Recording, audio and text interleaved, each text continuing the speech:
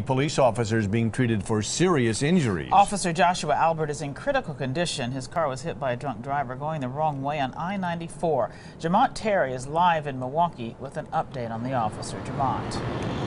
Carol and Mike, Officer Joshua Albert continues to fight for his life tonight at Freighted Hospital. Now, we just called up with the police chief, Ed Flynn, here at City Hall. He, like everyone, is hoping that this officer pulls through.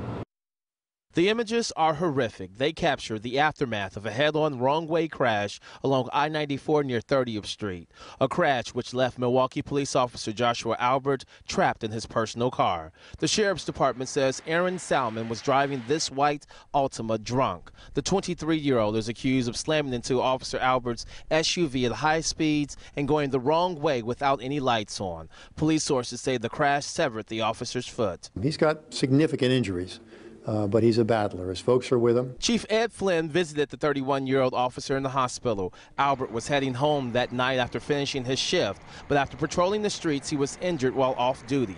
Flynn personally knows the officer. Albert received the Meritorious Service Award for outstanding police work since joining the force 3 years ago. Even though he had a breathing tube down his throat, when I got ready to leave, he actually reached his hand up from the bed to shake hands with me. While Officer Albert fights to survive, the driver is in the same hospital. She's also in critical condition. The 23-year-old just graduated from UWM in May. She's from the Green Bay area. It's unclear where Salmon was coming from or trying to go that night, but investigators say her actions ultimately changed two families. But when you're at the level of inebriation that this person was, you are a deadly weapon.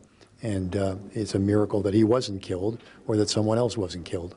Now, Chief Flynn calls Officer Albert a true fighter, and his family is asking for the community to continue to pray for him. Now, we did reach out to the suspect's parents. They did not return our phone calls. On your side, live outside City Hall in downtown Milwaukee, Jermont Terry, today's TMJ4.